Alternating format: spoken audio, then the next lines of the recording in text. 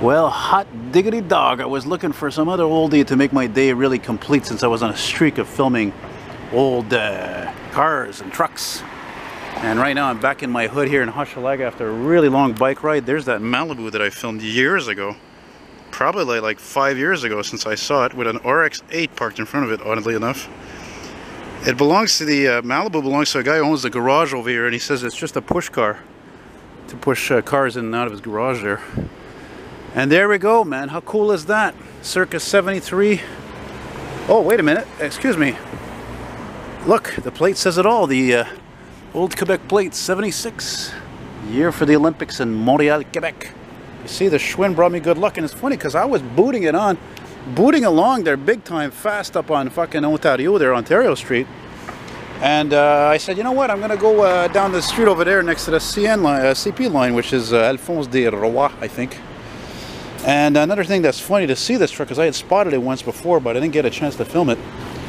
And is that, what is it, a few days ago I uploaded a video of a similar Elk 73 to 76 GMC Suburban, which is even rarer than this.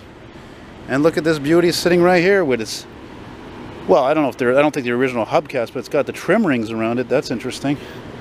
Old ass fucking paint there. Yeah, man. Interior looks nice, man. Yeah, interior is sweet. Look at that, original upholstery. Very nice. Standard transmission. Standard transmission, man. This thing's probably Canadian too. It's got an old CB antenna. Yeah, it's a Sierra.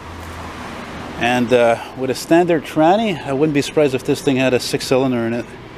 Very basic type of truck. Very typical Canadian basic type of rig. Right on, that's awesome. And what did I see today, you say? I saw a rare Porsche 928 S4. I just filmed up in the Plateau sector. There was a 76 or 77 Oldsmobile Cutlass Coupe. Yeah? Yeah, man. Trailer hitch.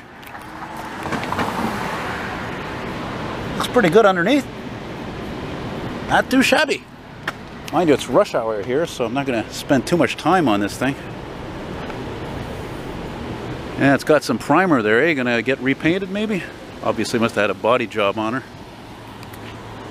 Oof, God, it smells bad here though. Woo, man, it smells bad. Imagine, in the western part of the country, or even in the States, man, in the Midwest, trucks like these are a dime a dozen because they don't rust and they were so well made. They're typical General Motors high value vehicles. You know?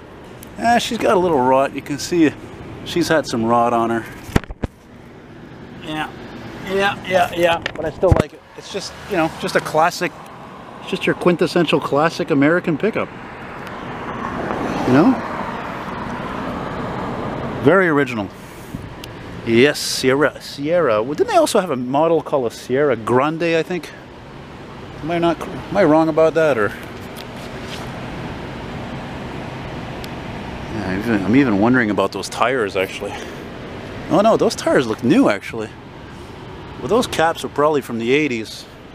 Very typical caps from the 80s. See, after 76, 77, 78, 79, I think 80 was the same frame, but the grille had more slats. It was more, as they call, egg crate design. You know?